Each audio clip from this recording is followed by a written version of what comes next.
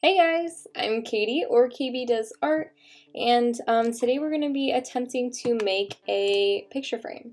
So go ahead and open up a new scene, and then let's make a sphere. So I'm going to make this sphere pretty tall, maybe like 4, and then let's make that depth 0.5, and then make that width maybe 3. Let's go ahead and move Y to 2. That way it's on the ground. And then let's give it some division. So I'm going to do 6 by 8 by 1. Alright, so first thing we're going to be doing is just selecting these faces in the center on this side, and then select the faces on the other side as well, all on the inside. And then we're going to be extruding them. Oh, make sure you didn't get these guys. We're going to be extruding them and then pushing them into the mesh.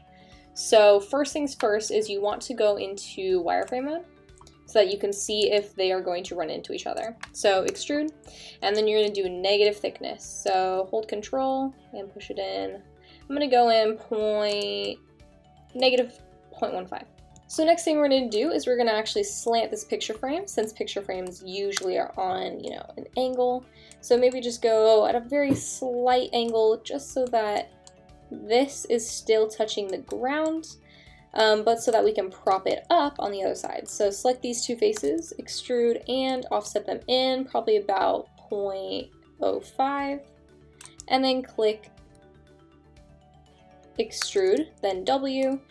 And we're going to be bringing these guys out and pressing them down, and then press E and rotate them so that the faces become perpendicular to the ground. And then you can just drag that guy down. What I'm also going to be doing is moving it over like that. Alright, so that looks pretty good. You can shrink that guy down too if you want to.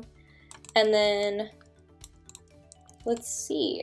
The next thing we could do is add some of those little pins on the back that they have for, putting the thing in correctly, the picture in the back.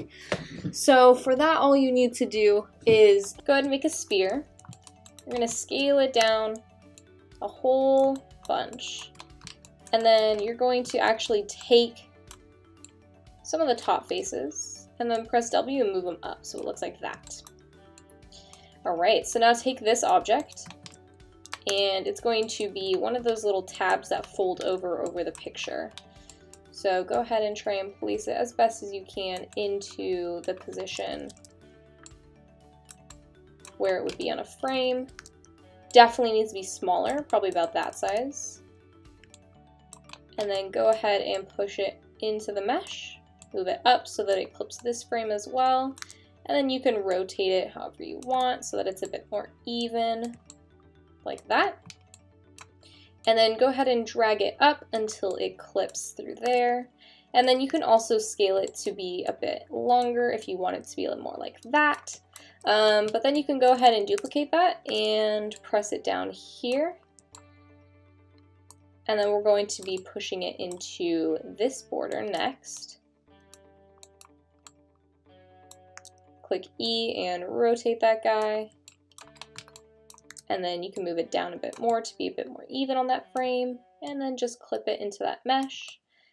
And then clip it into the side as well. And then you can duplicate and just push it on over to this side.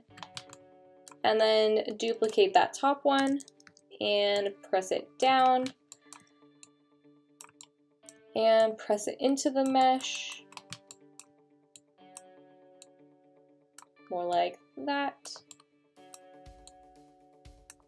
Alright, so now we've got some little details on our picture frame. So that basically concludes this guy. I know it's a really simple mesh. That's because it's a really simple object, which is why I kind of chose it this week. So if you guys enjoyed this, please let me know. And if you guys have any questions, I'm here to answer them. Obviously, I don't know all the answers, but I try and help out as best I can. And I'll see you guys next time for when we are designing some cooler objects. So I'll see you guys then. Bye, guys.